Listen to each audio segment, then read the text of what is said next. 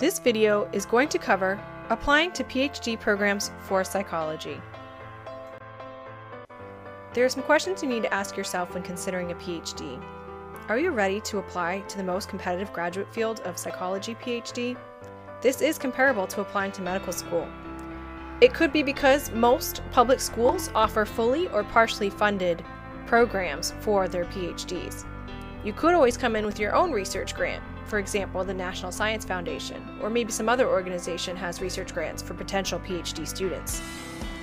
Is a PhD even required for what you want to do? Did you know that counselors like LMHCs and LCSWs can open up their own private practice with just a master's degree? And industrial organizational consultants make a really good salary with just a master's. Be sure that your main goal isn't about the title and money, because you're going to need to be ready to work hard. Do you really love this field so much that you're ready to put your life on hold for about 5 to potentially 10 years? Are you ready to feel like you're going to be eating, breathing, sleeping, and just living your field of interest for this length of time?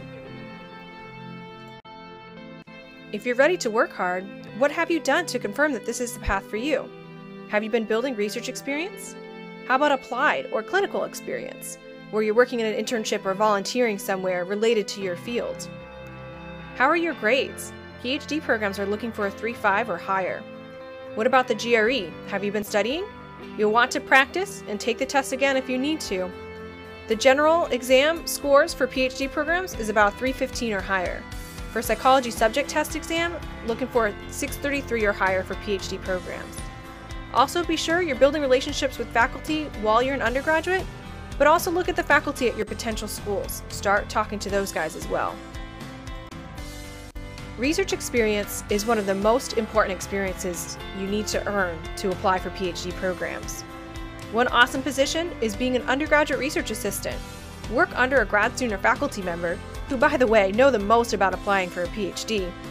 Build yourself a mentor from one of these guys, as well as build your research skills, collecting data, using SPSS, and reading scholarly articles. Look into the Honors in the Major project here at UCF, where you get to conduct your own research with a faculty mentor and build a committee. You'll have the potential to publish research project with UCF. The Undergraduate Research Journal is another way to get published with UCF. You can discuss more research opportunities and programs with the UCF Office of Undergraduate Research, so check them out. When applying to a PhD, you'll want a CV rather than a resume. It's very similar to a resume, but you get to have as many pages as you want. There's not a limit, though make sure you're only including relevant information. Be sure your research experience is highlighted towards the top of your CV, right underneath your education section. You can also include references on the last page. Make sure there's limited white space and each page ends on the end. Try not to cut off sections on separate pages. You can have graduate students, professors, mentors, your letter writers, and even UCF Career Services review and critique your CV. Start working on what your personal goal or research interest statement is going to look like. Check out our website for personal statement tips. Be sure that you're including your research interests.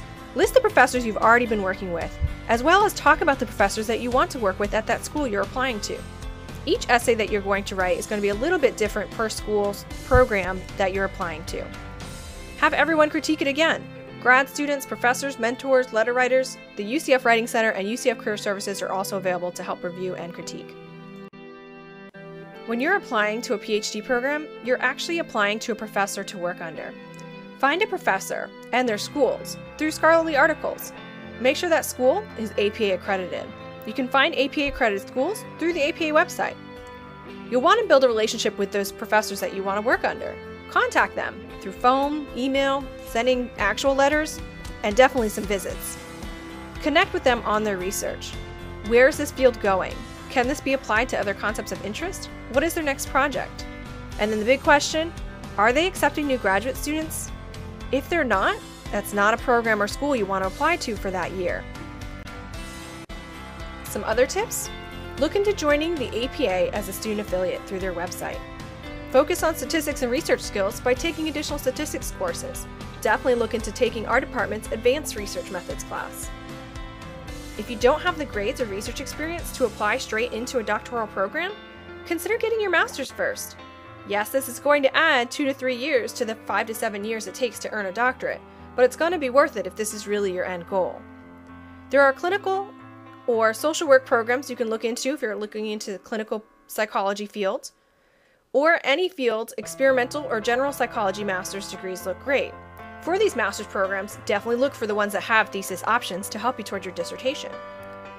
Don't apply to master's and PhD programs at the same school, especially in the same program. It's usually the same committee members in these graduate programs, so you won't want to have your applicant on there twice. What about a PsyD? It's more applied and less research focused, though you'll still need some research experience to apply. It can be more expensive as it's often at private colleges, but they are more accepting of lower GPAs and GRE scores. For more information, check out our video and website on preparing for graduate school. Also, connect with faculty and graduate students who have gone through this process. You can also connect with professionals in the field that are doing what you want to do.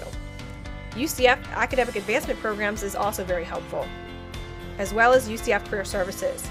Have additional questions? Email us at psychadvising@ucf.edu.